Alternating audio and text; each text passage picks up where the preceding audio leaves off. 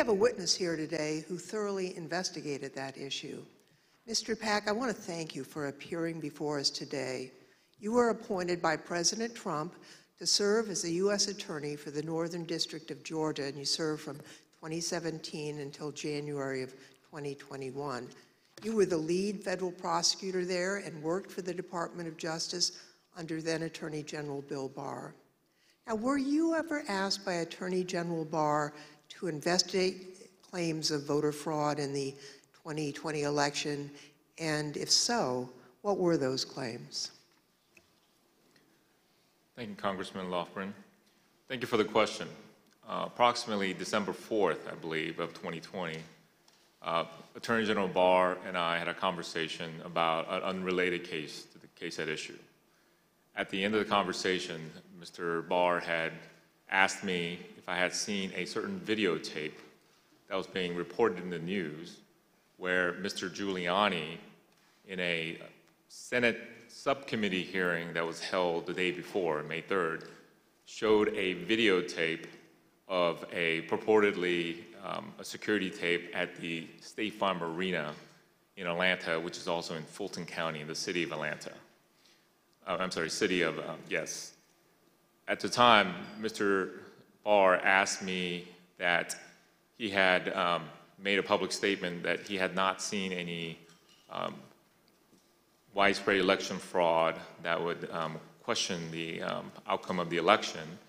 And because of the videotape and the serious allegation that Mr. Giuliani was making with respect to the suitcase full of ballots purported in the video, he asked me to find out what I could about it, because he had envisioned that in some days after our call that he was going to go to the White House for a meeting, and then that issue might come up. He asked me to make it a priority to get to the bottom of, to try to substantiate the allegation made by Mr. Giuliani.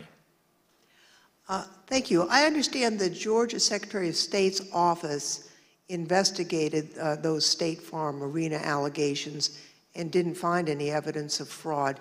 What did you find when your office conducted its own investigation? We found that the suitcase full of ballots, the alleged black suitcase that was being seen pulled from under the table, was actually an official lockbox where ballots were kept safe. We found out that there was a mistake in terms of a misunderstanding that they were done counting ballots or tallying ballots for the night, and the partisan watchers that was assigned by each of the respective parties were announced to send home. But once they realized the mistake, someone from the Secretary of State's office had indicated that, no, we're not done for the night. You need to go ahead and continue counting. So once they packed up the lockbox full of ballots, they brought back the official ballot box again and continued to tally the ballots from the lockbox. Unfortunately, during the Senate hearing, Mr. Giuliani only played a clip that showed them pulling out the official ballot box from under the table and referring to that as a smoking gun of fraud in Fulton County. But in actuality, in review of the entire video, it showed that that was actually an official ballot box that was kept underneath the tables. And then we saw them pack up because of the announcement that they thought they were done for the night. And then once the announcement was made that you should continue counting, they brought the ballot box back out and they continued to count.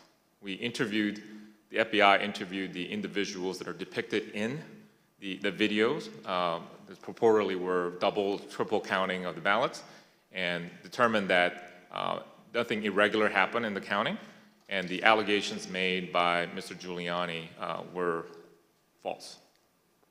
Thank you very much. I'd like to play again a testimony from Mr. Donahue, who appeared before the committee before today.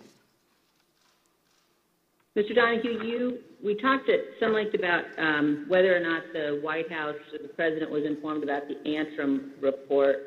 On the results of the investigations, the interviews that have gone on Fulton County, how would those results have been communicated to the White House, to the President? I don't know how they were initially communicated. I do know that they came up in subsequent conversations with the President. and Dag Rose and I essentially told him, we looked into that, and it's just not true. Okay, so he was informed.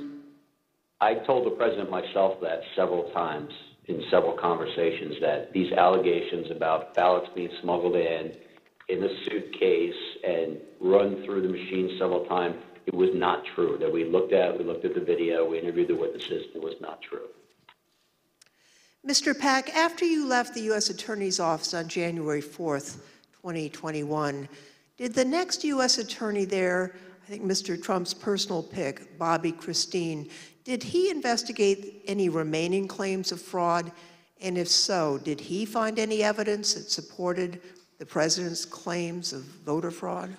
It is my understanding that Mr. Christine continued any investigations that were pending at the time of my departure, but he was unable to find any evidence of fraud that affected the outcome of the election.